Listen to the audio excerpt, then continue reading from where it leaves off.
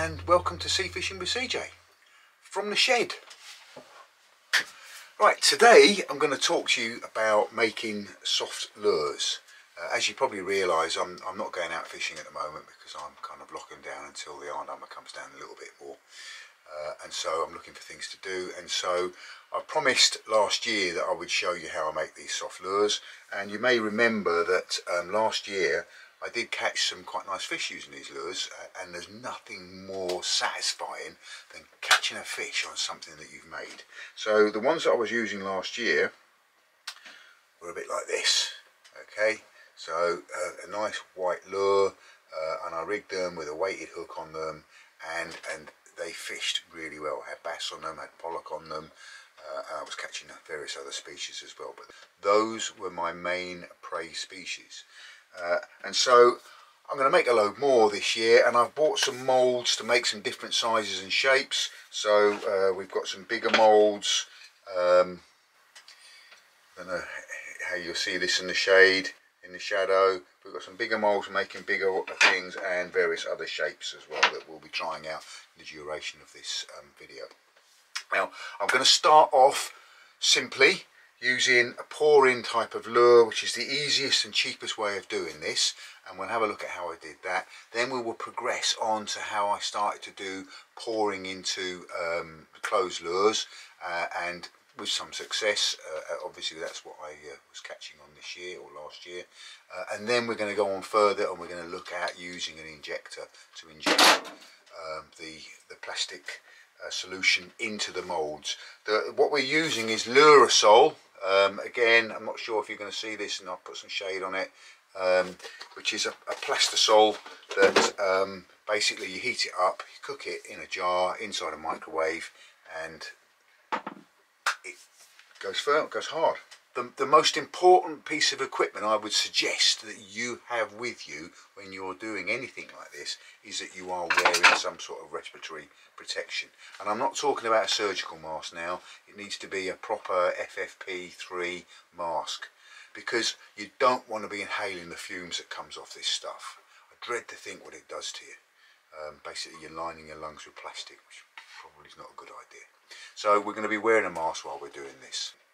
Okay, no more ado, let's look at how we do this. Now to do this, what you need is you need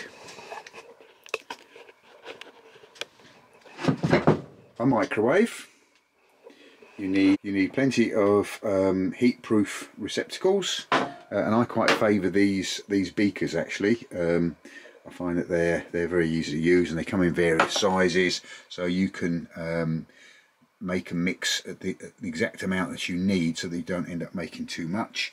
And you need some moulds, and I've got a number of moulds here. So first one that we're going to look at is one of these very simple pour in the top lure making moulds. And we'll make a couple of lures using this first of all.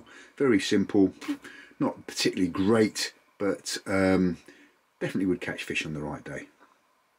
So that's what we're going to do first of all.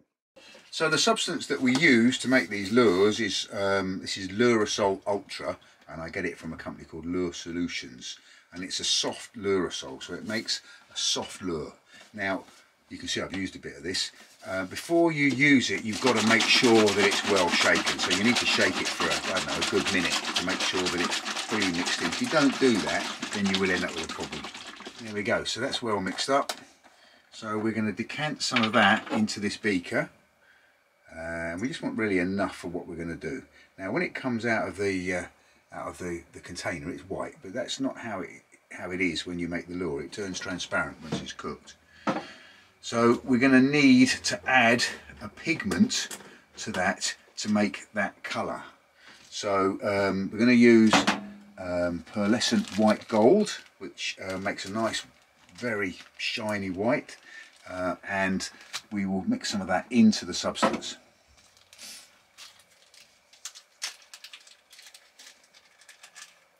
So good idea to have some sort of spatulas for doing this. So we'll mix some of that in. Don't need a lot actually. So we'll put two sort of spatula falls into there, and then mix it in.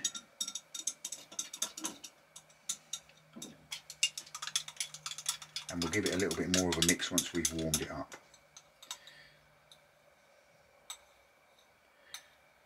Now there's people watching this probably have done this loads of times, and they're looking at what I'm doing and going, no, that's not the way I would do it. This is the way I do it. So we're going to put it in the microwave, and we put the microwave on 3/4 power, and we'll do it for a minute.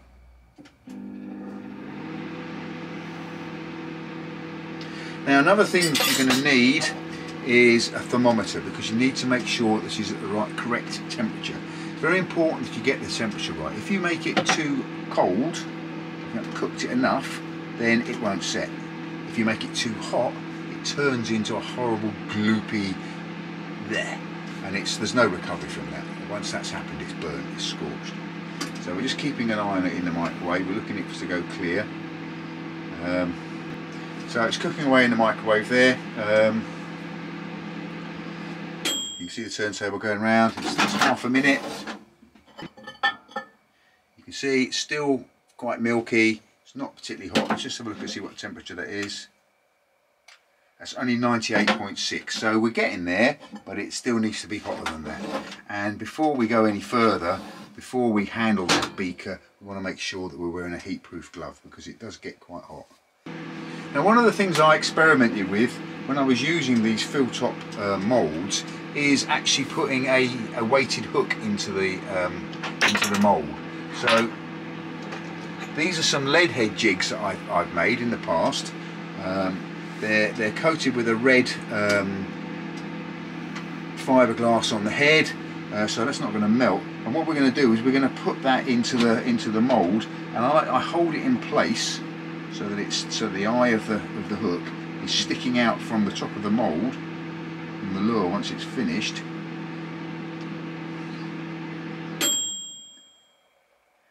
is a bit of wire through it like that. So we've got the lead head jig sitting so that the hook is going to sit proud of the lure once we pour it.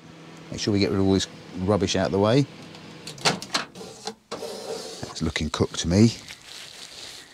Looking cooked. Yeah, that's definitely getting there. What's it reading? 195. It's actually overcooked a little bit. So let's pour that into the mould.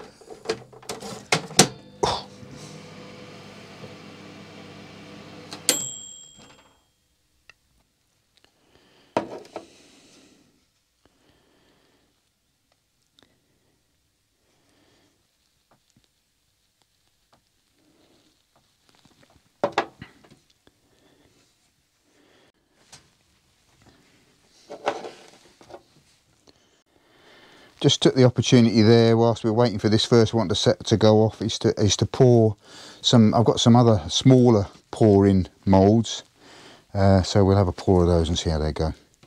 I mean, it takes a while to go fully off, but it becomes set enough to actually take it out of the mould after, I don't know, a minute or so, a couple of minutes maybe, top wax. And there we go. There we have our first pour lure. Okay. These ones are pretty big paddle tail on them, and what I tend to do is I tend to trim them up a little bit, and also any overspill we want to trim away just to make it a little bit more of a usable shape. Yeah, and they'll catch fish. They're good enough to catch fish. Probably more for wrecking than casting, but yeah, no, that works very well. We'll draw our pins because I might need to use those again.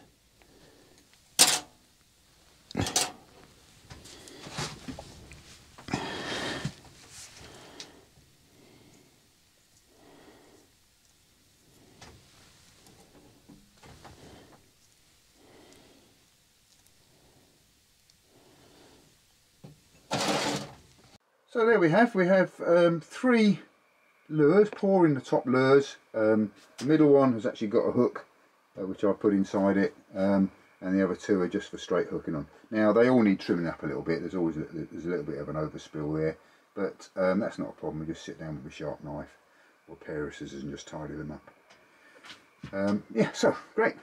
Let's try something a little bit more complicated. We're going to make some of these, which are an injection mould type of lure.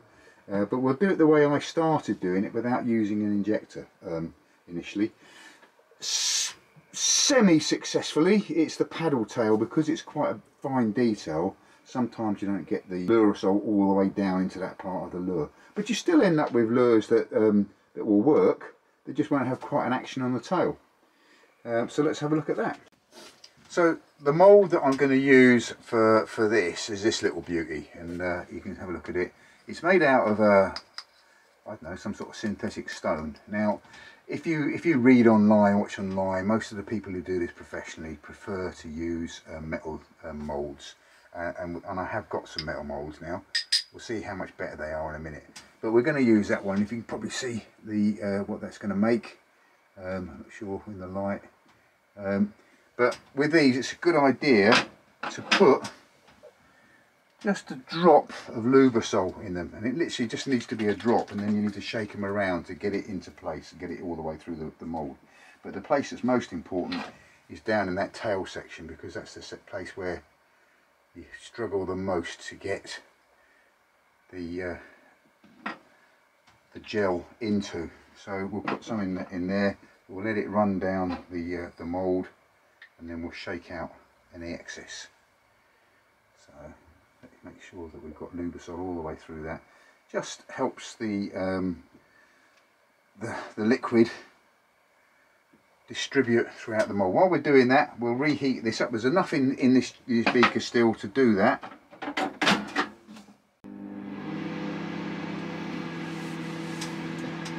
It's kind of trial and error with this. It's kind of working out where you want to be on your on the settings on the microwave, and how long you want to give it. So that's been half a minute. Let's have a look at that. It's gone up to 99.5. So let's give it another half a minute. Every day is a school day, and I'm using my new camera, which you might be able to see if I put this camera on. You can see it, to do some of the camera stuff. So there's my new camera. It is a Sony ZV-1, and so far I've been really impressed with it as a vlogging camera. So we use a good old GoPro to do the stock work, but whoops, that's been on a while. Let's have a look and see what we're doing. Oh, that's definitely streaming quite well. 188, so it's a little bit hot really. Now what we do need is we need a means of clamping this shut. So I've got these clamps. Clamp that closed, and they're going to pour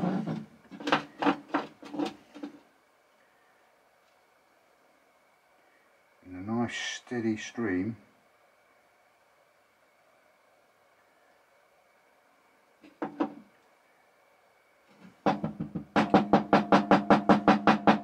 Bit of a help by tapping it to help get the liquid down into the mould.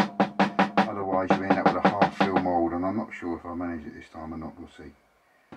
Tapping it here, trying to get the substance right down into the mould, pouring a little bit more in there, keeping it filled up, so eventually we're sure that we've got all the way down in the mould. And then it's the moment of waiting in about a minute when we open this to see if we've been successful. What I have never used before, and which I'm going to be using today for the first time, is injectors. So we're going to experiment. It's going to be a learning process using these, and they just sit into the top of that, and you inject it into the mould, and the moulds have little recesses in them where it forces it out so that it squeezes all the way through to the end. So we're going to try that in a minute. So let's see if this has been in here a little while now. We've been successful. Whoa, actually, look at that. Look at that. That's not bad at all, is it? That is not bad at all. That is not bad at all. So let's just peel that out of there. Yeah, look at that. Look at that baby. Now, these are the ones that I was having some quite good success with this year. So I'm going to concentrate on those because I used all my white ones, and I found that the white ones were the ones that were most effective. I tried different combinations, but it was the white ones that really worked. So let's leave that down there to fully set, and we'll think about doing some more of those. So that worked really well. So I'm feeling quite confident to move on from that. So let's be a little bit more adventurous. I'm going to mix up all of my liquids into one jug, and I'm going to use an injector. Now apparently the way to do this is to take the end off the injector. There's two ways you can do it. You can actually use the injector to suck it up, or you can fill the injector from the top.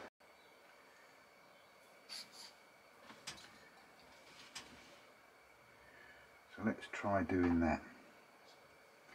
Let's try filling the injector from the top, see how that works. I've clamped together, a bit more adventurous here. This is a new mould that I've not tried before. This is a double mould, okay, and then the mould that we've just seen. So let's see how that goes. And we've clamped them together. It's on this nice long leg so that it will actually stand at a bit of an angle. But we're going to do a little bit of cooking first of all to get this all set up, and then let's take it from there. So that's the jar that we've already been working with. Let's leave that out for a second or so because that's still quite hot. Let's warm this first one up. Get the whole lot of liquid. I've actually got some clear that I worked with before, but we'll leave that because clear is quite good for making bi-colour moulds. So you can with these injectors you can actually inject two colours in. So it's got a light to go here.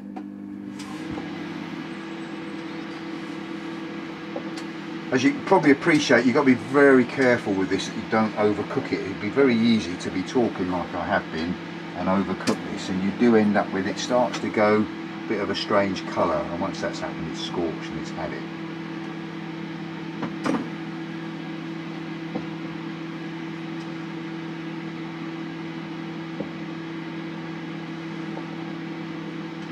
I think you'd appreciate that I'm not in a production mode here. I'm not going to be making loads of these lures. I suppose if you got really well set up and you had a number of multi-lure moulds, you know, we can get 10 moulds in or whatever at a go, you could actually make a lot of these and you could make some money doing it. But I'm not doing that. I'm not even doing it to save me money. This has cost me way more than it would cost to buy those lures. The one thing is, the lures that I'm making I've not seen in the shops. I suppose they are available, but hard to find. And the second thing is that there's nothing more satisfying than catching a fish on a lure that you've made yourself. That really is exciting. And I caught a few bass on these lures during the summer. Pollock, was getting loads and loads of pouting with these. I mean, I know that you don't want to be fishing for pouting, but you know, it just makes it a little bit more exciting when you catch fish on something that you've made yourself. I used to do a lot of fly tying, and I tell you what, you go and cast a fly that you've tied yourself and you bang into a fish on it, oh, that is so good, so good. So you saw how that was almost solid before. It's melting away quite nicely. It's just bubbling a little bit. Let's just see what temperature I've got there. 100, so it's about right actually. So let's put it to one side. Let's warm this stuff up as well.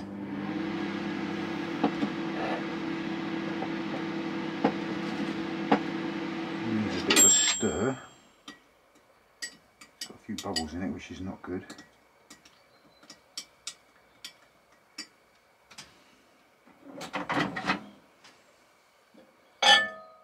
I need to get the liquid. Mix it into here.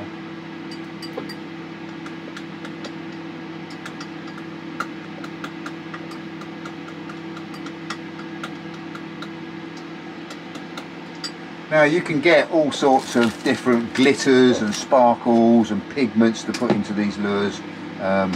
Black, red, white, all sorts of things,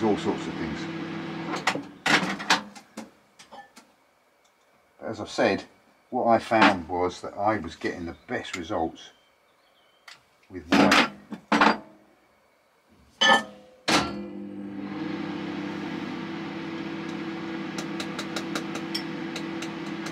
You want to try and get the bubbles out of this. You don't want a lure that's full of bubbles because obviously it's not going to swim properly.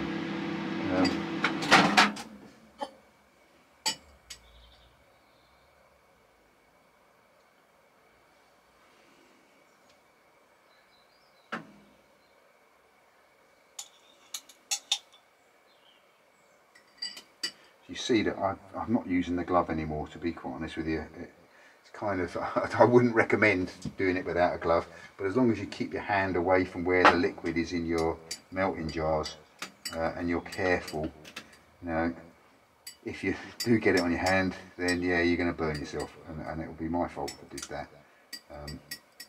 So I don't recommend it, but hey, I'm a big boy, I won't go crying to my mum if I burn myself.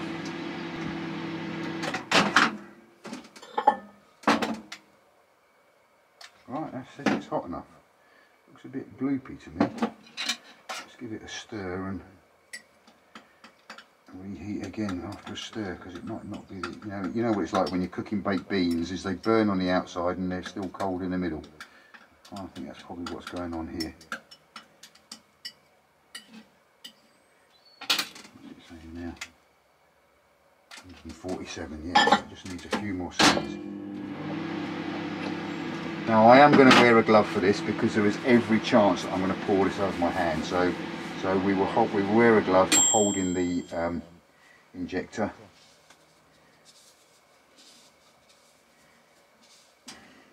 So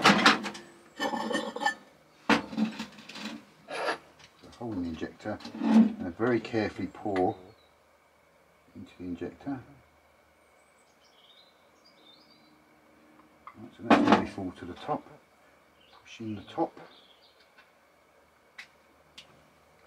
And then they always recommend that you squirt a little bit out so that you make sure that you fill to the top, and then let's give it a go. That seemed to go alright. Oops.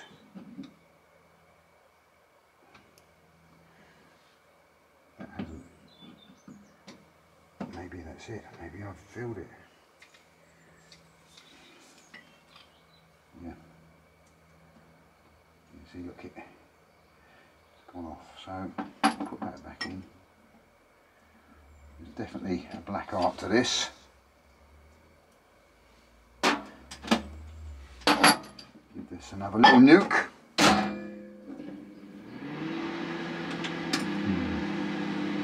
Don't know how successful that was, but we'll give it a go. I think also the injector's quite cold, and once it warms up a little bit, it will be better. Maybe sucking it into the injector is better because it warms up the nozzle, so it's not cooling down as it, it's going through a hot nozzle. So let's try doing that. Let's try sucking it in.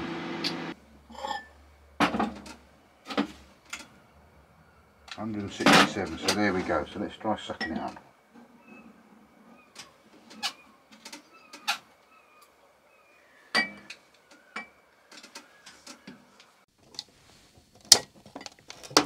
So let's have a look, the proof of the pudding. So let's have a look at the twin one from the double first. See how that's gone. Yeah, the first one didn't pour very well. But hey, it's not a problem because we just take that out and we whack it back into the melt pot. But I think that one has actually done okay. That looks pretty okay to me. Peel it out. It's coming out fine. Yeah, look at that bad boy. I mean, it needs a bit of tidying up. Needs, there's bits of sprue here that have got to be taken off. But, as I said, all we do is we trim them off and we put them back into the melt pot. But that is okay. Look at that boy. Ooh, I can see that catching me some bass. Yeah, that's a result, that is. Put that into the cooling pile. Just peel that apart. Semi. It obviously managed to pump some air into it. But the area that's a problem, normally on this lure, is the tail. The tail looks really good. So we'll put him back in the melt pot because he's not quite right. But a good start. A good start. We've got some metal. We've got some metal on somewhere. Oh yeah.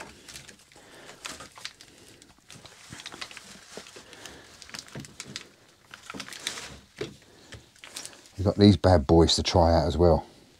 And they're twin metals, more classic shads. We'll see how they go. Okay, so let's give it a little bit more of a tweak. We've put together 3 different moulds here now. So I think we'll start with the smaller ones first. How are we doing on temperature? It's looking pretty good. Yeah, 168, so that's definitely the temperature. Let's put these where we can see them on that camera.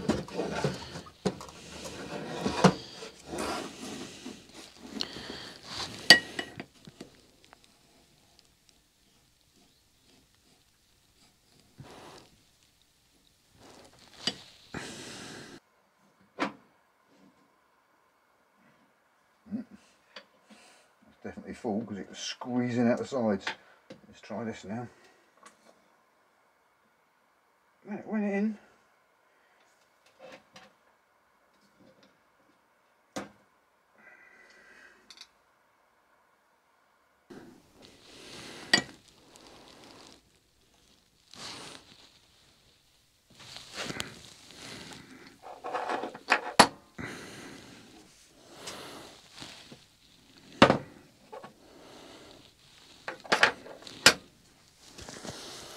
Well, we've got 3 good pours there and 1 not so good, so we'll see how that goes.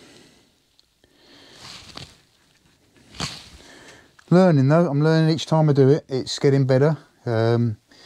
It's not as easy as it looks. Certainly not as easy as it looks.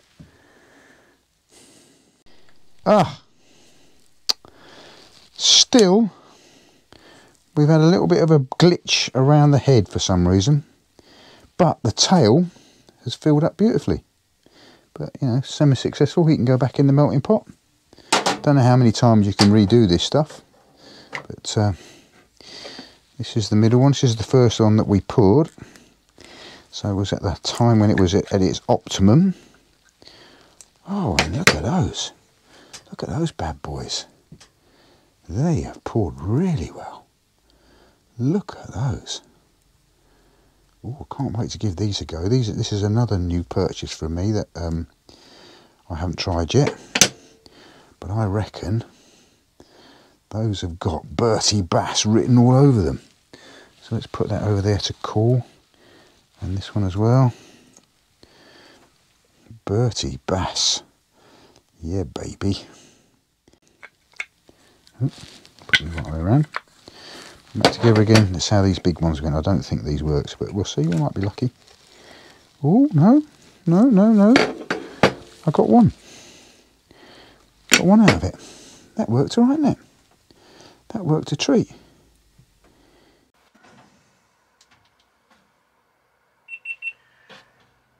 Well, I thought I'd have one more go with the metal mould.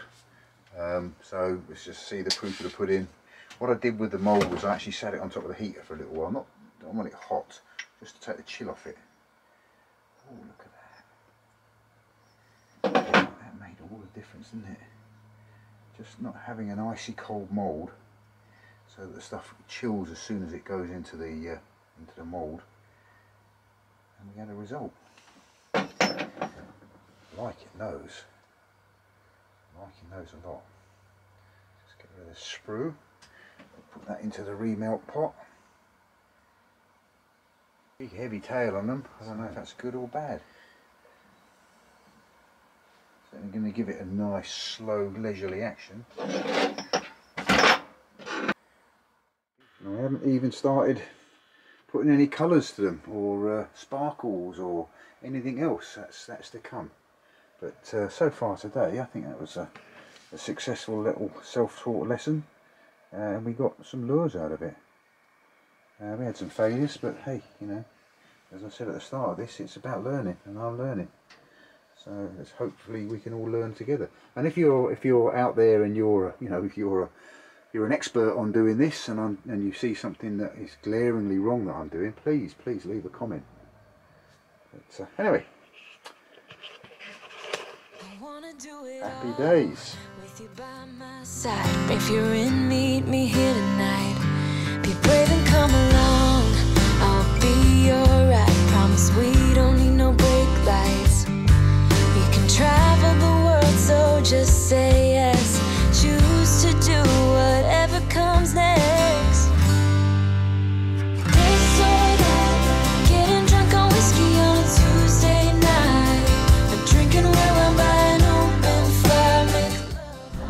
Right, so we had these bass on my homemade lures, which is like this, but as you can see, they have completely ragged this lure to pieces now and it's not working. So we're going to re-rig another one. So we'll take this one off. I'm not going to throw it away because I could probably glue it back together again, and if I can't glue it back together again, the beauty of this material is that you can put it back in the melting pot and just melt it back down again and make another one with it. So recycling. Right, now I saw a really nice one in here. Here's one of my prototypes, clear in the tail, white in the head. I reckon that's going to be a killer for bass. So let's see if we can get that rigged up. Now the hooks that we're using are these, they've got a little lip in them, so that's when the thing is rigged up, that needs to be going through the nose of the lure, and the hook needs to be sitting in a weedless position just above the lure like that. So we've got to thread it through the right way. Got to end up like that, so it's got to go around there, around there. So it's got the hook's got to go from this side.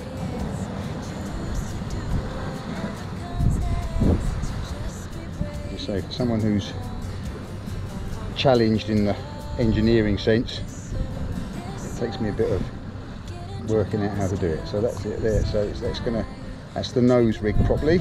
So we now need to get the hook so it goes through around about level with there, and it's got to go through the centre of the lure. It's got to be bang on the centre, otherwise it won't swim properly. Good thing again is it's fairly forgiving. If you get it wrong, you can reset it again. So how's that look? I reckon that ain't too bad. I think that's going to work. We'll give it a go, see how it goes. If it doesn't go, we can adjust it. Now the only weight on here was a little tungsten ball on there, but that's what makes it swim. Gives it its flexibility in the water, lots of flexibility in the water. A nice casting weight, and it keeps it upright in the water so it's not spinning around. What we don't want is it spinning. Actually, I'm going to readjust that slightly. This or that, getting drunk on whiskey on a Tuesday night, or drinking red wine by an open fire, make love